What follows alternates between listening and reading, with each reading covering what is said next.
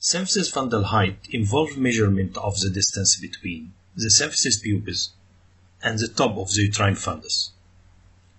The mother bladder should be empty during examination.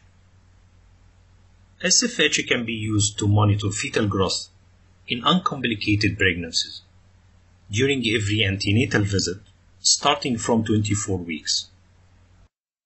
Normally, the SFH in centimeters correspond to gestational age in weeks, between 16 weeks and 36 weeks.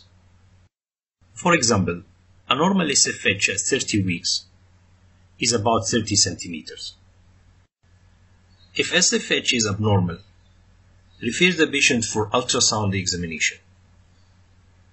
And abnormal SFH can be defined by two methods. The first method uses the percentile charts.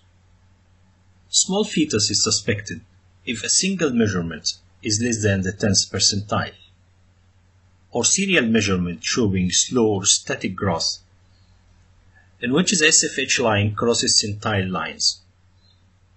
Similarly, large fetus is suspected if a single measurement is above the 90th percentile, or serial measurements showing accelerated growth. The second method is simple and practical. A small fetus is suspected if the SFH is 4 cm or more less than gestational age. For example, when SFH is 28 cm at 32 weeks.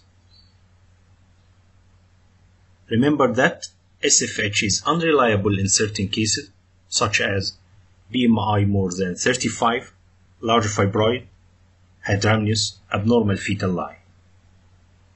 In such cases, monitor fetal growth with ultrasound.